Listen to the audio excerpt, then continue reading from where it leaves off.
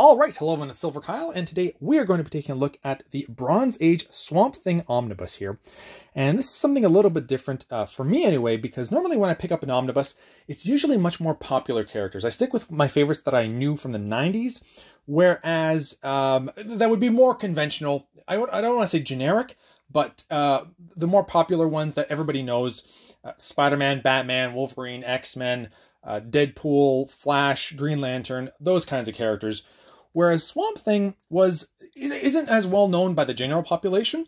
I am not part of that. Obviously, I've been reading comic books since the 90s. I knew about the Swamp Thing back in the 90s, but I never read any because even back then, because I was a kid, I could only pick a few comics books here and there. So I stick with the ones that I knew. Swamp Thing was interesting to me, very interesting, because I like the way that he looks. He reminds me a little bit of the Hulk, which I always liked. And there's a darker side to him. And I don't think that there was any runs in the 90s that I know of, but I knew about him somehow because I would see older comic books or something like that, probably. Because I can't think of anything right now that was a 90s run. It's highly possible that there was one. But let's take it, or like in the 90s when I was reading, which would have been mid-90s to late 90s, was when I first got into comics. I might have started in 92. I can't, because I do have some Maximum Carnage, and that was around... Anyway, let's take a look at this. So this is the first introduction of the Swamp Thing. It's all collected in here, and this leads into Alan Moore's take on Swamp Thing, which I would love if they created an omnibus, but they do have absolutes. So I mean, I should be even happier because they are even bigger than the omnibus in terms of the oversized pages that we get with that. So, retails for $99.99 in the US, $130.99 in Canada. And this includes, where is it? Okay, so we get House of Secrets 92, which was his introduction, Swamp Thing 1-24, the Saga of the Swamp Thing 1-19, and the Saga of the Swamp Thing Annual #1, and features from Comic Legends, everybody here, that is included in this entire run. Now, let's take a look, because it is a Bronze Age, and for some reason, DC does a fantastic job with the binding of their, from what I've seen so far, their Golden Age, Silver Age, and Bronze Age books. And I don't understand why these get such special treatment, but books like, for example, which just recently came out, the reprint of The Flash by Jeff Johns, why this is a smaller book by about 100 pages and gets worse binding than a Bronze Age book. Why is that? That's so strange to me. But anyway, I'm at least happy that we get this book with some good binding. Now, after the dust jacket, well, I guess we could take a look at that. A little bit of information. Other books from the Bronze Age, I believe. And it's going to be, because it's Bronze Age, just a plain black hardcover with the title embossed.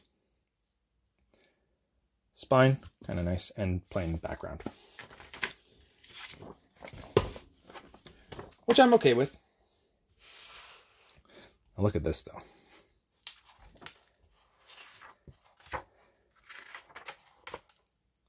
Everybody that made this book possible.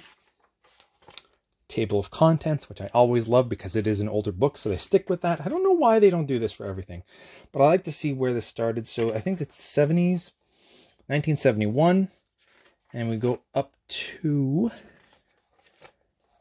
last one is 1982. So, no, there's some 83 stuff. Yeah, that's the annual. So 83 would be the last of it, which is kind of cool. You get to see the early 70s to early 80s Swamp Thing. We get a forward here. And House of Secrets. Look at that cover. Beautiful. I love the look of the original Swamp Thing from his introduction. I've seen that cover before. I know a little bit about the Swamp Thing. I know that after this, when they eventually go on to the Alan Moore run, he becomes... It's potentially one of the better reads of comic books, from what I've gathered. But I always wanted to start with the beginning of Swamp Thing. I'll see if we can get another cover, because I feel like there would be a cover here.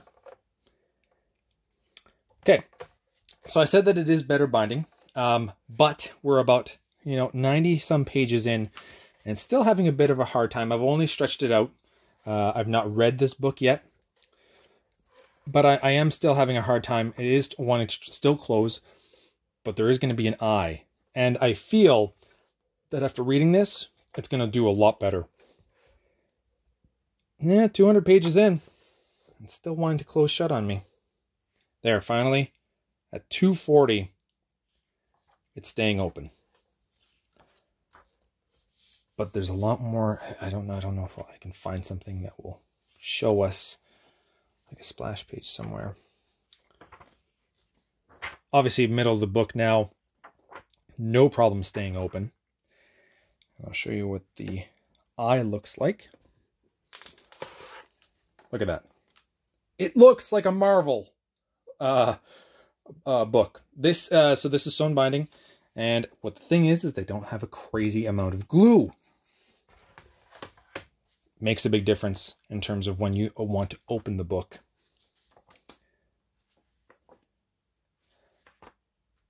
That's a really nice cover art right there.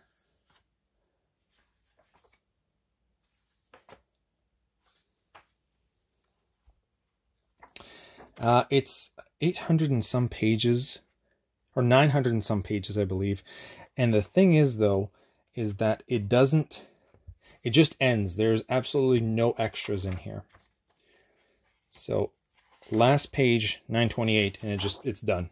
That's it. So bear that in mind. If you like extras. I mean, I like extras. There is a forward there, but it's still... some people really like extras. I would just prefer to have what they did, which is a table of contents, a forward, and the actual covers, which they do have in this, instead of, the virgin covers where they don't. I like seeing how much it was. I like seeing all of this kind of stuff. That's what I like seeing. So overall, I'm excited to get into this. 250 pages, stays open. No go to loss because I don't think there is any splash. Well, there might be, but this is 70s and 80s. Maybe in the later runs we might get something. But I hadn't seen anything that kind of popped out. No, I think we're fine. So yeah, there you have it. Swamp Thing, Bronze Age Omnibus, the first collection of the Swamp Thing before you dive in to the Alan Moore. I don't know if we're going to get, maybe, because what would be nice is, because the absolutes are recolored, what would be nice is to have the absolutes recolored and then having his actual run as an omnibus format. I think that would be really cool with the original colors. Freaking awesome. So there you have it. Thank you all for watching. You have been bearded in.